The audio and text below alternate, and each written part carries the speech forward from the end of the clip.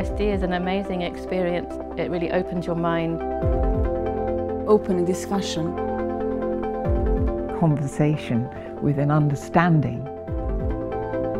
Fuel. It's like food. Remind myself of the art. Not just the art, not just the theater, but the world that we live in, which I think is very vital.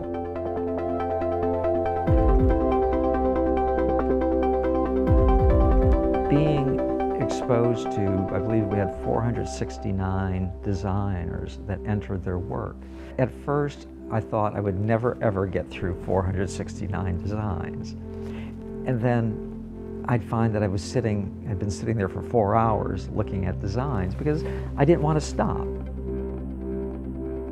What you saw were international artists working at the top of their profession. You saw how imaginative people could be. I think, there's always a point in the process of work where you're kind of alone in your studio and you're working on something. And this is so wonderful, you feel kind of less alone, and you sometimes recognize in the work of other designers some questions and searches and, that you've gone through yourself.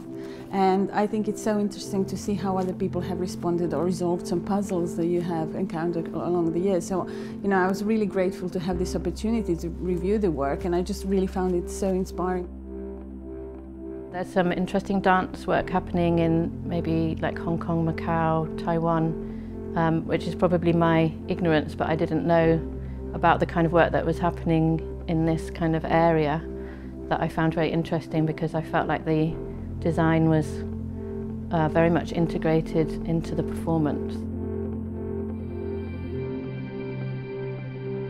What happens in the fine arts, especially, is that there's this building. So someone tries something, and then someone tries something a little bit more, and then someone tries the next thing. And then sometimes people actually skip 3 steps and go up to here.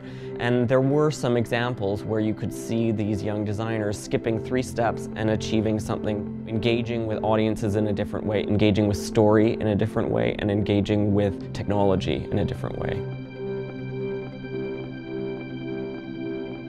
It's very interesting to see over the years that I've been involved in international work, the number of more community engaged pieces. You have to be aware of the total environment that you're in and your audience as part of an event rather than just a spectator. The other things at this time is that there's wonderful work from Mexico, wonderful work from this part of Asia, and Taiwan and China and Hong Kong in particular. Very strong lighting and projection work, and some very beautiful costume work.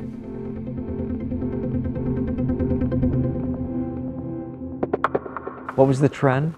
The trend was creativity. I think that the creative way people attacked a problem, how they sparked your imagination, how they drew us as an audience into their world.